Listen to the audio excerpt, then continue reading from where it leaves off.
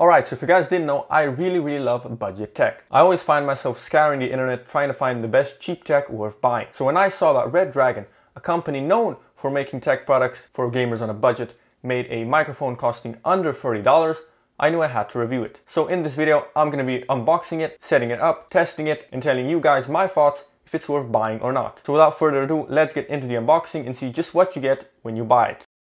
Alright, so you'll get the microphone in this nice looking box. Inside you'll find a manual, a pop filter, a microphone stand with a shock mount, and the microphone itself. The actual setup is very easy. First, spread out all the three legs of the microphone stand, then run the microphone wire through the shock mount until you're able to snugly fit the microphone in the shock mount. Then screw on the pop filter on the pop filter arm and plug it into your computer. Alright, so when I plugged the microphone in my PC didn't recognize it. So the solution I found was that I went to my devices and updated all my audio drivers, and that pretty much fixed the problem. If you guys are running into the same problem and that didn't help you, then put it down in the comments and I'll try to help you out. Now, the actual microphone itself is made entirely out of plastic except for the pop filter arm and the actual microphone mesh. The plastic feels nice and it has a matte finish. I did find that sometimes the actual microphone gets really unstable because the stand is quite small, but you can easily just pop the microphone on a boom arm and that should fix the problem. Alright, so now let's get into the actual microphone test to see how it sounds on a day-to-day basis. This is an audio test of the Redragon microphone plugged into my computer. Peter Piper picked a pack of pickled peppers. This is an audio test of the Redragon microphone recording my voice whilst I'm typing on the keyboard behind it.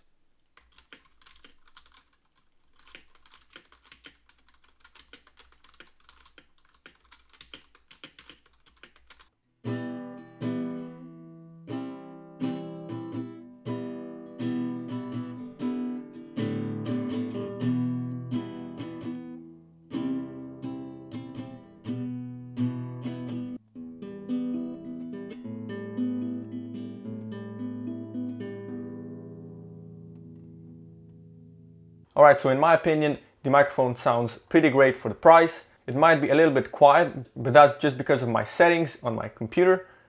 If I had put it a bit louder, you might have heard a bit more background noise, but the actual microphone would be a lot louder. So in conclusion, the actual microphone itself, I would personally recommend for anyone that's looking for a microphone to just chat to friends via Skype or Discord, or maybe talk to people on certain games, but I would not recommend people use it for YouTube. There's many better microphones you can buy for that price point that will give you a lot better audio for YouTube videos. But for the average user, I still recommend you go ahead and buy it. You get an entire microphone setup for really not a lot of money. So with that said, this does conclude my review of the Redragon Seyfert microphone. If you guys want to buy it, I will leave a link down in the description. But with that being said, this was Bubbly and I'm signing out.